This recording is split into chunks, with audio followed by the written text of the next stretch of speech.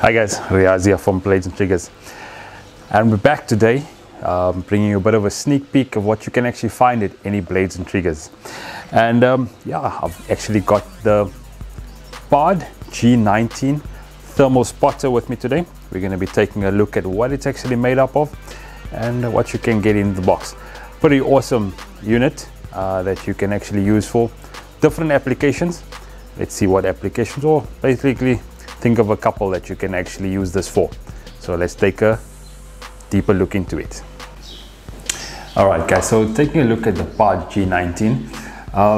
First of all, let's take a look to my right over here, or what you actually get the unit in, as a nice basically waterproof case, and quite a decent, pretty much expensive torch or spotter, thermal spotter. You need something pretty decent to store it in, and the guys from Bard obviously thought quite well in terms of packaging the unit.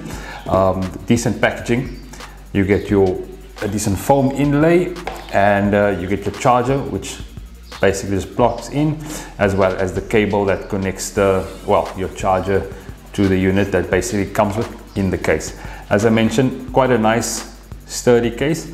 I mean, you obviously are looking, you will be looking for something quite nice and sturdy to actually store the Bard G19 in. So yeah, that's what you actually get in the box. But a little bit more of the unit. Let's take this out. All right, looking at the unit itself, you have a decent aluminium frame, so as quite a nice rugged feel to the Bard spotter. But the main stuff is obviously inside. Your 5-inch screen, and then up in front you've got the laser, as well as the torch at the bottom.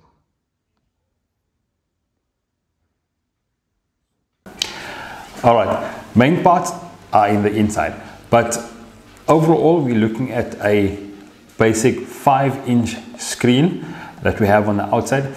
And the cool thing about that is that not necessarily only yourself or a single person can actually view any images. You can get a group or a couple of people that can actually look through the spotter and see what you're actually looking for.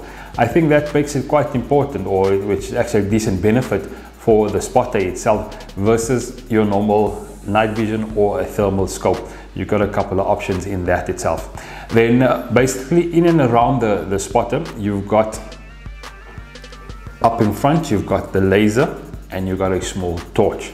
So basically just to give some light on the subject, a little bit closer to it, but laser quite important itself. So in most cases, if you do see an item, or if you do see something of interest at night, you can always switch the laser on and identify it, or basically give more people, or tell a little bit more people about what you're actually looking for or where the actual item is. Getting into the unit, it's basically just switching the power button on, and yeah, you'll get into your 5-inch screen, which gives you a couple of more options in terms of what we're all about, and that I'll tell you about next. All right, as mentioned, once you switch on the unit, you can actually flip through a different color, or couple of different color modes. Currently, as it is, it's set off in hot, your inert settings, and you can actually flip that through with the bottom button to basically a sky mode, a white hot mode, as well as black hot. So yeah, anything that picks up heat will obviously shine in black, everything else white, and then you get a red hot as well. So the heat of my hand is basically picking up the red, or the red is actually showing the heat itself. And yeah, back to the inert stage. So you've got 3 different buttons on the front of the screen, or in front of the screen itself. One would obviously change your different color settings, or your different color modes that you can actually go through. Alternatively, if you need to, you can actually go into your settings, and that gives you a couple of different options, from basically switching or changing your language, your hot tracker, going down to basically switching on your compass or composure, your different contrast, brightness, different modes. You can change obviously your sharpness of the item, and basically going to a couple of default settings in terms of your your time and the rest itself.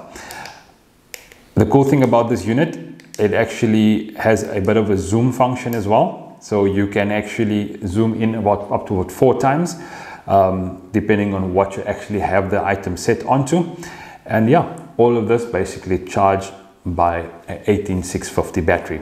The cool thing about the PARD G19, you can actually pick up a human body up to about heat of a human body up to about 700 meters away, and basically a car size up to 1,000 kilometers. 1,000 meters. Sorry, 1,000 kilometers is quite far. But all of this in that specific unit, which could also be used for quite a couple of different options, from different game spotting, or alternatively security reasons, or general leisure as well. So that would be the PARD G19, which I have over here. Alright guys, there we have it, the PARD G19 thermal spotter.